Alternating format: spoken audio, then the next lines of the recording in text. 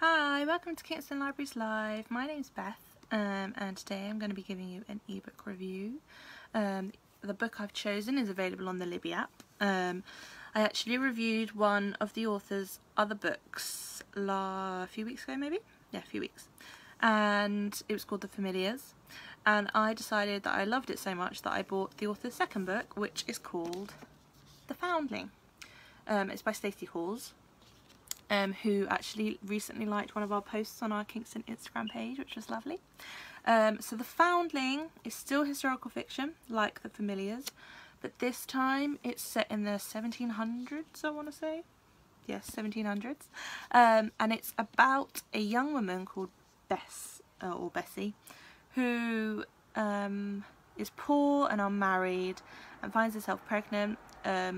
When she gives birth to the baby, she realises she won't be able to look after it, and so she takes her baby to the Foundling Hospital in London, on the outskirts of London at this time, where she wants it to be cared for until perhaps she's ready to come back and reclaim her baby. 6 years passes, and she returns to the Foundling Hospital with a bit of money she saved to try and reclaim her baby.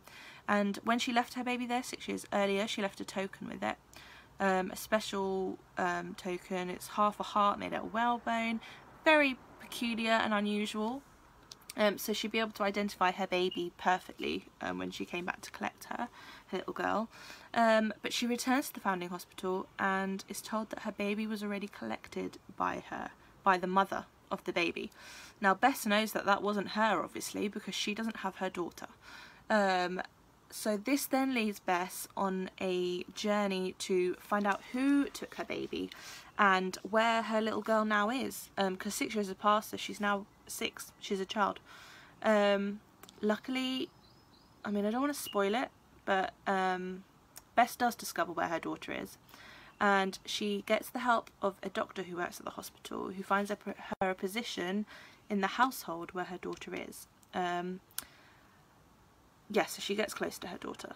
I don't want to spoil what happens because it's a really interesting book, and it's about women, and it's about mothers and their daughters and the love between them, and it's also great at showing the class differences at the time and how women's lives were different depending on their class, but also the fact that women were still helpless no matter what their class was. Yeah, it was just a really good read. I really loved it.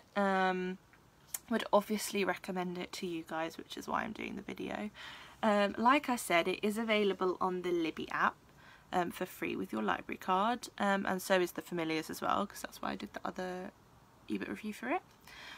It's really great. I'd recommend it to my fellow librarians. I think they'd love it too, especially if you love historical fiction. These are good ones. She's a good author for historical fiction. I can tell I'm going to love her books, whatever else she brings out. And also, her books have such pretty covers. Like, look at it. It's gorgeous. Love it. So yes, if you give this a read, let us know. And I hope you enjoy it. Happy reading.